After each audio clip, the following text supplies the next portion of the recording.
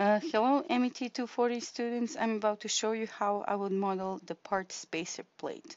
So first check if you're at the right project, which I am. You see I'm at homework 2.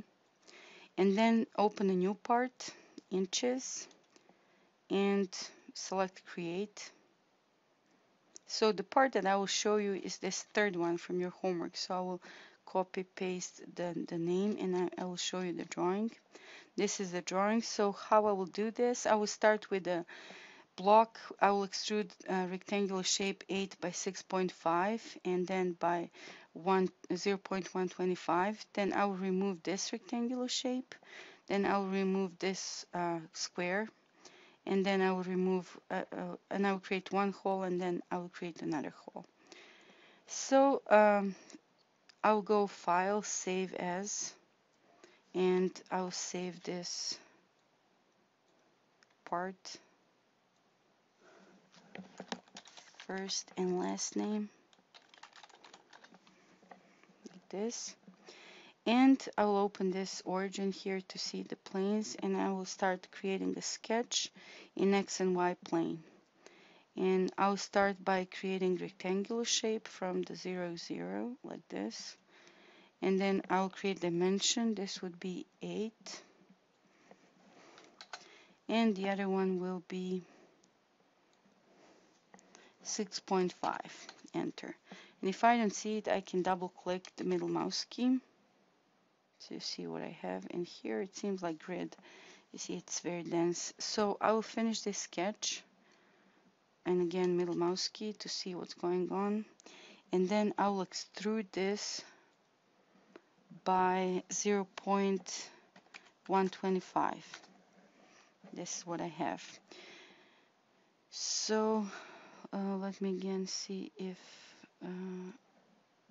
this is 6.5, this is 8. Okay, finish sketch. And now I will add this. You see this corner here. So I have 6.5 and I have 5.5 from below. So I'll go create a new sketch here.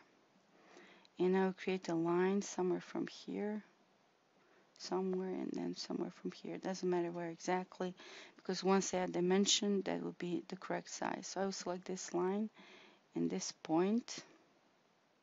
This would be 6.5. See, and then I'll select this line and this point, and this would be 5.5. And that's all I need. Finish.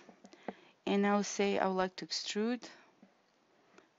And you see it's asking me for profile. I will select this part and I will choose here cut, and I'll choose through all, and then check enter. And now I would like to remove this rectangular shapes. You see 2 by 2, 2.5, 2.5. So I create another two-dimensional sketch in this plane, and all I need is one rectangular shape from this corner like this.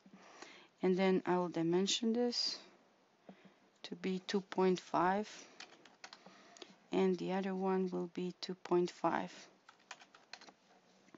I'll finish the sketch and I will extrude this profile from here, and then I will change this to the cut, and I'll change this through all, and that's all I need. And then I'll create two holes. So let's see how they are. There's one of these holes is 1.5, and I have 5 and 1.5 for two references. So let's do that first. So I'm going to Inventor. I'm trying to create a hole. And here you see face. I'll click on the face, this face. And it's asking me for diameter, so I put 1.5. Make sure you don't hit enter because it will go out of this whole command. And for the first reference, I will select this one, and this would be 5.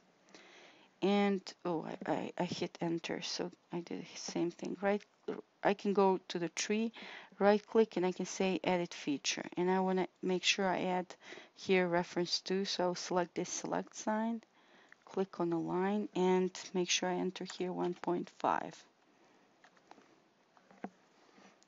Okay, so that's one of the holes, and let me create another one. let me see dimensions. You see like 2.5, and I have here 3 and 2.5. So again, I'll click somewhere and I can say diameter is 2.5, and my first reference is from here, and it is 2.5. And then I'll use the second reference, 2.5, enter, and it takes me out. So I'll go back, right click, edit feature, second reference from here, and it is 3, enter. And that's it. That's all you had to do for this part.